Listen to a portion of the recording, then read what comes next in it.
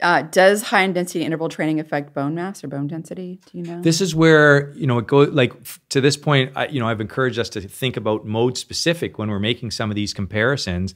I think that's where it depends, right? And so we know that more higher impact events or activities, certainly when we're young, tend to, lay down more bone. And so, if we're talking high intensity cycling versus high intensity running, those things are very different, right? Are you running on concrete? Are you running outside in beautiful trails?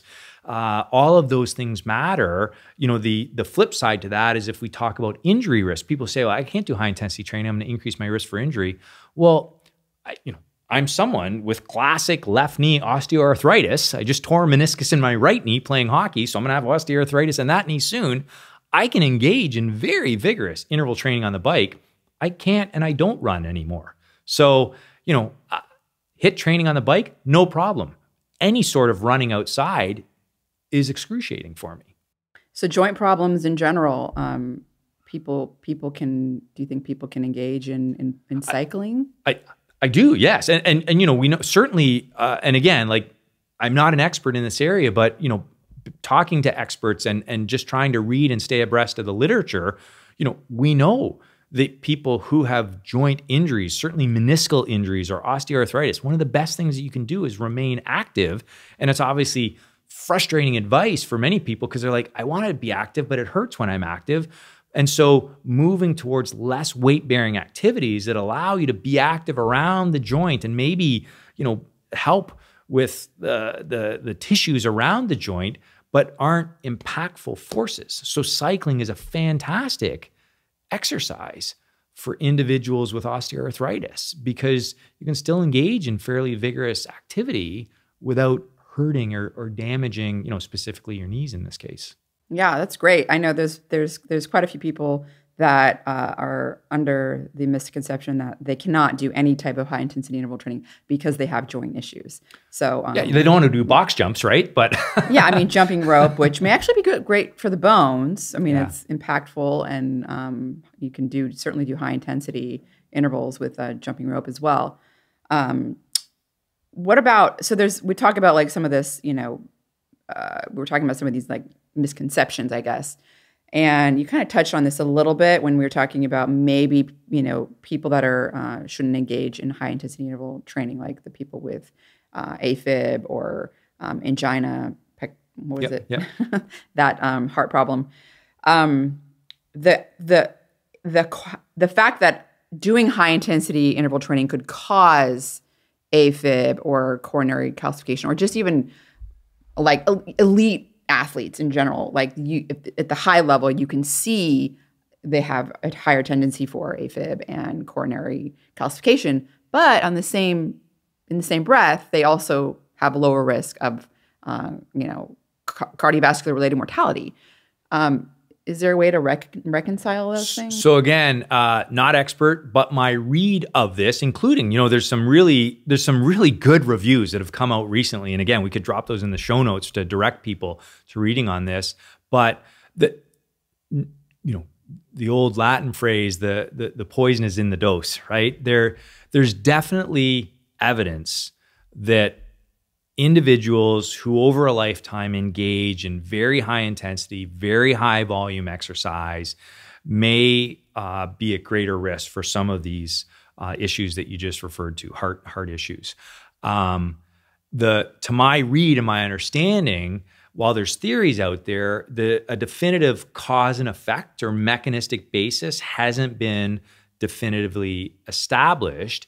And the other is, it's been pointed out that those while clearly that risk is there and you see examples of this, it doesn't fit or doesn't line up with the longevity data, which is still that, lifetime runners will still have, a few more years of life compared to others. So I think it's an issue that still really needs to be resolved.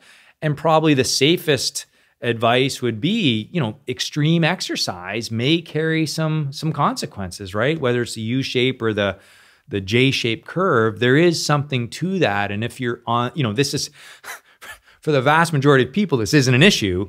But, you know, if you are that extreme exerciser, you just need to be mindful of the fact that that may carry some increased cardiovascular risk.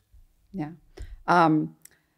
So one more oddball question before my last one, which is, what are your thoughts on this, like hypoxic training? Like, have you heard of like the mouth taping during like a HIIT or? So my sense would, yes, I've definitely heard of it. You know, clearly when you move to more intensive exercise, the vast majority of your ventilation is through your mouth. So it's really hard to engage in vigorous exercise when you're restricting either nasal breathing or mouth breathing. You're going to compromise your performance. It may feel really hard, you know, because you're inducing this added stress.